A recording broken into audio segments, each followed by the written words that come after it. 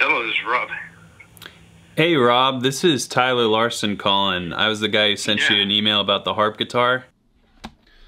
So you know how I like to kind of experiment with unique and interesting guitars? I'm doing that again. I know this isn't a sponsored video. I paid my hard-earned dollars for this guitar from Timberline Guitars. I will say I did a lot of research, and this brand seemed to be highly regarded in the harp guitar industry. And I can't complain, it's a great instrument, as you'll see. So without further ado, please like and I'm just kidding, I don't ever say like and subscribe. I don't think people need to be told what to, I feel like it's obvious. If you like the video, then anyway, let's get into the video. I'm talking to the builder of Timberline Guitars, Rob, and he's telling me about this wood. Silkwood? Silkwood? Silk, S-I-L-K. These trees are just gigantic. I mean, honestly, the trunks of these things are like as big as my office, as big as my living room. They're just massive trees. I love talking to guitar builders because you guys go on and on and on about trees. Paul Reed Smith is a friend of mine, and he could talk to me about trees for like hours and hours. Listen, but so that piece of maple in the other room is extraordinary compared to this. Yeah, sounded different. Maple makes wonderful sounding guitars, and I don't know why it doesn't ring that well in the raw form, but it rings great as an instrument. I appreciate the opportunity to work with you, Tyler. Of course, my pleasure, Rob. I'll be in touch with you, man. Okay, sounds good. Talk to you soon. Bye-bye.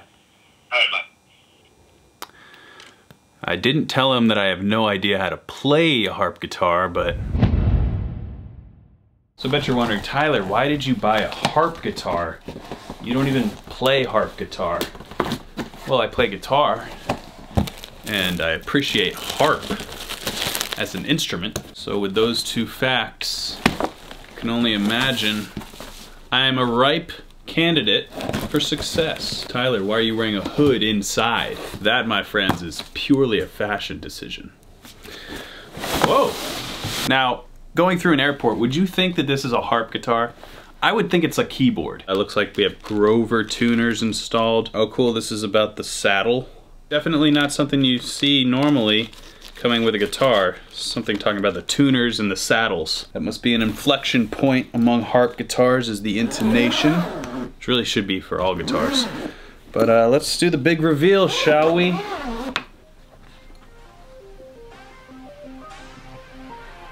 You guys gotta see this. Here, come here.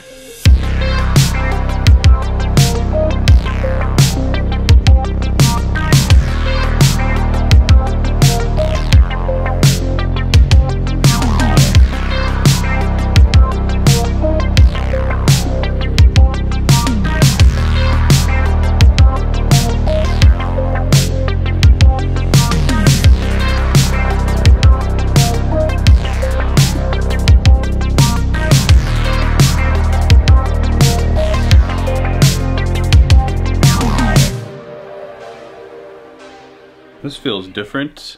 Yeah, I am going to tune this thing up first. How do you actually, what is the tuning for a harp guitar?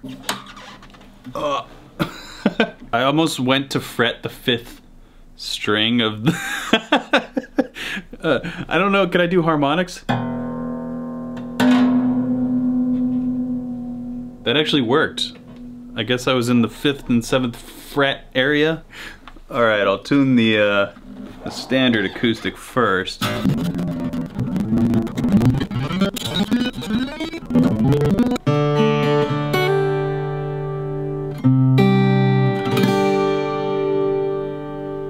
That sounds awesome. So the harp part of the guitar, these are called sub-bass strings. There are sometimes different numbers of them depending on what style of harp guitar, what model, who built it, when it was built. I don't even know how to play that thing.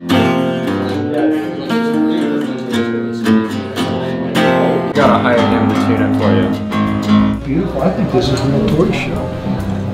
Real tortoiseshell? I think so. This one is very, very standard, very easy to kind of transition from being a guitar player to a harp guitar player, as close as I'm gonna get at least. E, G, A, B, C, D. And then standard tuning. Just by tuning this thing, I can tell it's gonna take a little bit of practice to make sure that the correct strings are ringing out and to take care of resonance. Basically what I mean by that is I'm tuning something down here, for example, and there's something ringing like this. And I've run into this a little bit with double neck guitars. Like, you don't realize there's a couple strings making some string noise on one of the necks that you're not playing. So you kind of really gotta, I don't honestly know if it's not a forearm, it's like some sort of very precise finger action, along with potentially some adjustments to how you mute string noise. I'll work it out, but the first thing I want to do is just plug this in and play some basic bass and chord patterns just to get a feel for this instrument. The cool thing about it is it has two inputs. It's got an input for the sub bass strings and the traditional guitar strings. And honestly, it took me so long to tune this and get it perfect that I have to go eat dinner. Alright, it's the next day. I had to break for dinner last night because it took me like 20 minutes to tune this guitar up. I did kind of pluck around on this thing before I turned these cameras on this morning, and there's a couple things that I've noticed right off the bat. The first is that the string noise I was talking about, that definitely is a factor between probably people who sound like novices on this and really great players of this instrument. For example, let's say I play a G, D, C.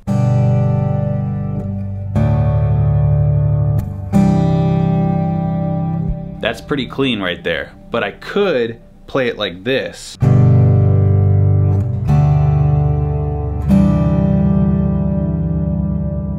I don't know if you can really hear these strings kind of ringing out together.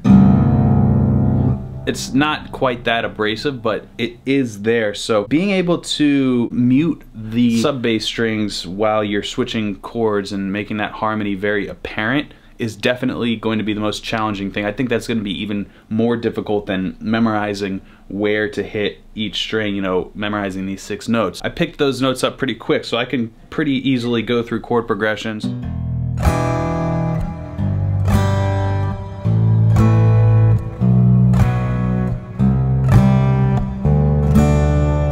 So I've memorized these notes, but again, it's going to be about not only the articulation and the string noise, but also the rhythm. There's a whole bunch of moving parts here. I'm going to basically take you through first findings, what I'm finding most difficult, and then I'm gonna practice this thing for maybe a few days. I wanna have something to present to you, so depending on how long that takes me will be another story that we'll find out at the end of this video.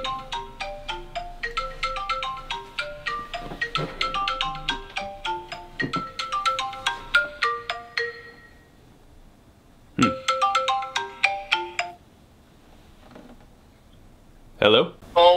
I said what a good job you did.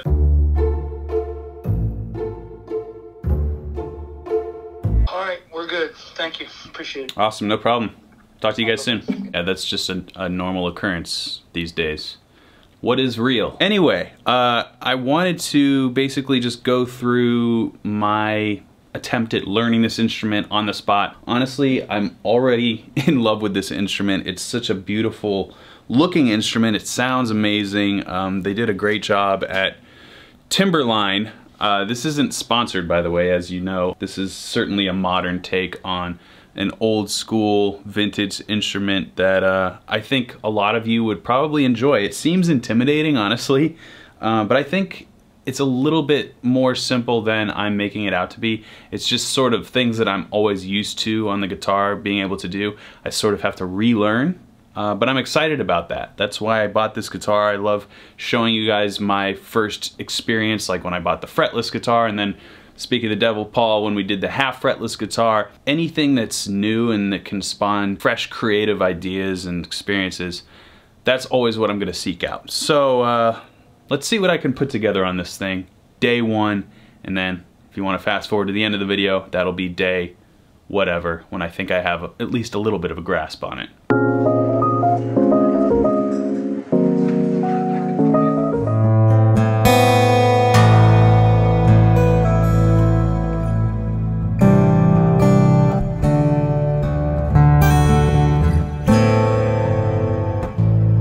Alright, there's certain styles to play where it's just your fingers, and then there's maybe some advantages to using a thumb pick, which I've noticed a lot of people who were playing the harp guitar were using a thumb pick. So I am going to put on a thumb pick. I received this from one of you guys out there. Sorry, I don't know who it was. Sent to my P.O. box a while ago. But I'm gonna see if this makes what I'm trying to play a little bit easier.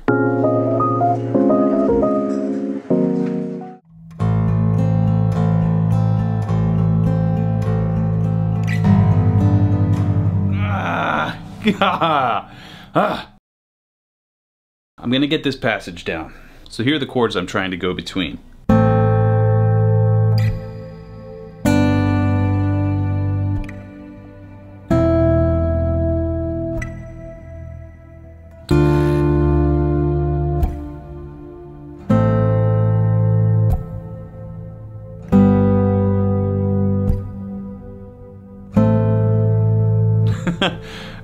Wow, okay, so I'm basically finding that the distance, at least playing it like this, I don't know how common it is to play a chord like this. You know, most of the time I'm sure they do that. But, hey, I'm learning this instrument for the first time. I'm gonna learn it the way I want to. I'm not trying to be a classically trained harp guitarist. I'm gonna play it how exactly I want to, whether or not it is counterproductive, because what's going to come out, it will be my own. So anyway, what I'm finding is the separation. I'm finding myself going like, and not making this adjustment here, which is difficult. You know, this little 1/4 inch change, spreading your hand or contracting it, depending on what you're playing. That's like backwards to how my hand is used to moving. It's not used to making these extreme stretches, and basically just gonna have to learn the roadmap of these different finger positions. And as far as the left hand goes, nothing has changed. So that's one good thing. I found myself kind of looking for frets here, but that quickly went away. So it's really about the picking hand coordination. See, these two fingers are staying on the same two strings the entire time, but I'm finding that they come down to these two strings without me even realizing it when I adjust my thumb. So that just means I need to learn to keep this retracted. And I can kind of feel it's sort of giving me a hand workout. Just that tiny little incremental change. Very interesting.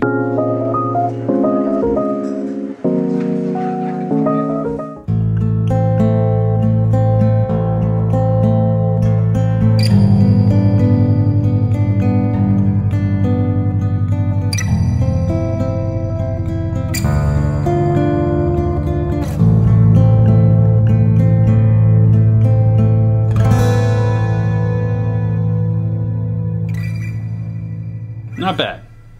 Now, let me practice.